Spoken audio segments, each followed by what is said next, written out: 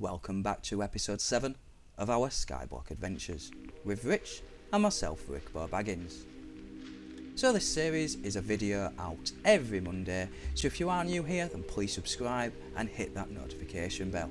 That way you don't miss an episode and you get to catch my random streams.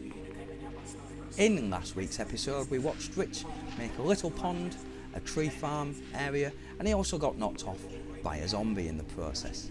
Another death to add to his collection. He also made a little tree house. In this week's episode, it's not all about Rich. I finally make an AFK Fish Farm, which I've never made in Skyblock. So I'm pretty happy with that. Rich makes some stables for his sheep, pigs and chickens next to his little tree house. I build yet some more circles. Well, takes me a little while, but we get there in the end. I'm a little bit obsessed at these at the moment as they are still new to me, but we're getting the hang of them. Now this circle is going to be used for my farm as I'm starting to move everything from my main circle, which I'm going to build a house on. Now I do fill this circle with dirt, and this is done by one piece of dirt and a piece of gravel, which is dropped by zombies. And this will make coarse dirt, which is a variety of dirt which won't allow grass to be grown on. However, this can be turned into dirt using a nice trusty hoe.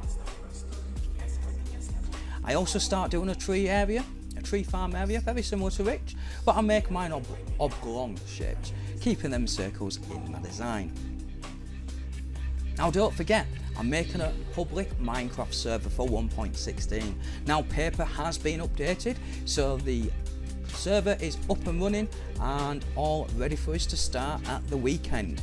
The reason for the weekend is because tomorrow I get my brand new Ryzen 5 bundle, which is going to replace my second PC as my motherboard died.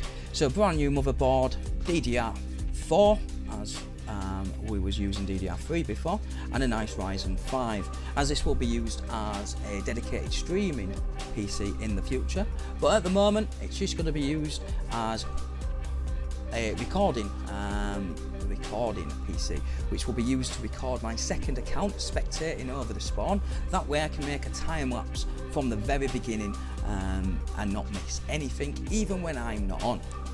So if you guys are building anything, obviously we'll be able to get that footage and get that up on the channel.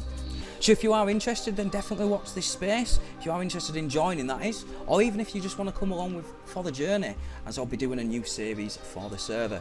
So subscribe, join my Discord channel. The information is in the description, so you don't miss out. And if you have made it this far, you might as well smash that like button. Enjoy the rest of the video, and as always, thanks for watching and happy gaming.